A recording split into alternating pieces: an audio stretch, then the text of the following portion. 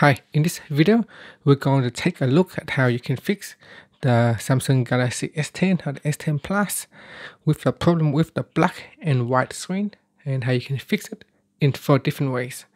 Now, the first way is to swipe down and tap on settings.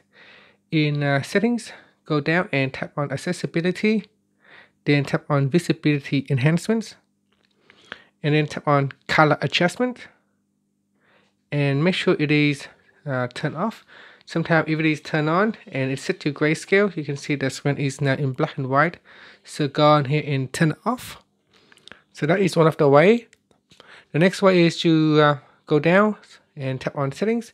In settings, and from here we want to tap on displayed, and then tap on dark mode. Make sure it is switch off. Sometimes dark mode can cause the phone to display in black and white, so make sure that it is switch off. So I'm just going to switch off dark mode here, and then see if that can fix your problems.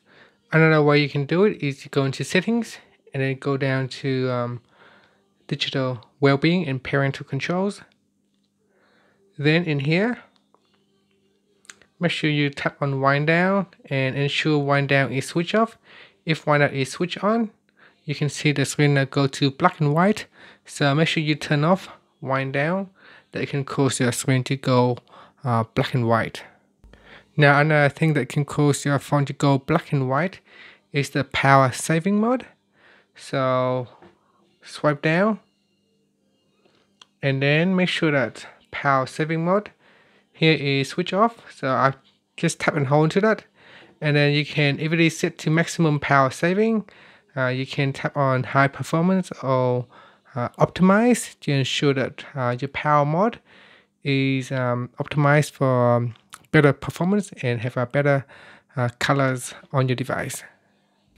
So those are the 4 things that you could try out to help you remove the black and white screen issue and hopefully return it back to a normal color screen.